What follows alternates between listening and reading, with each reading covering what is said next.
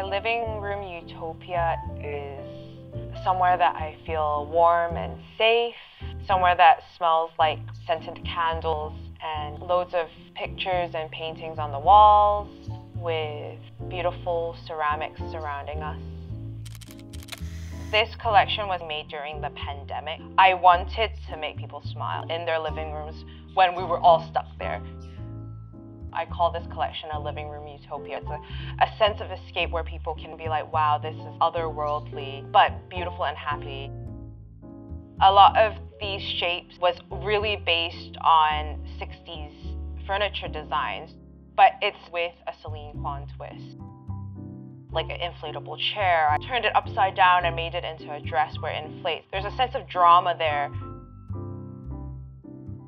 Beauty and functionality is definitely interlinked. I want to bring that sense of functionality in the practical sense, but also in that dramatic sense. So, oh, why can't a dress be a chair?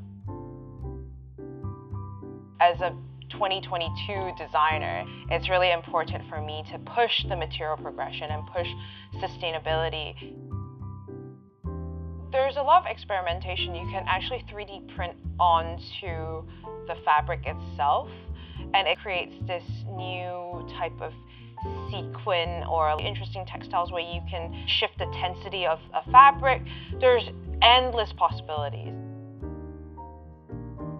I want to design for a woman that wants to experiment with color and wants to feel confident and bold. Even though they're not comfortable, I want them to feel like, oh, I can do this with a Celine Kwan garment. The purpose of fashion is definitely a sense of freedom and a way for self-expression. It's a really powerful thing because I think people can transform into another person according to what they wear. I'm proudly saying that I'm a Hong Kong designer. Some silhouettes that I pick is very paying homage to my Asian heritage. Silhouettes from my mom and what she wears and what she likes. That kind of traditional aspect that Hong Kong has, I celebrate it in my own unexpected way.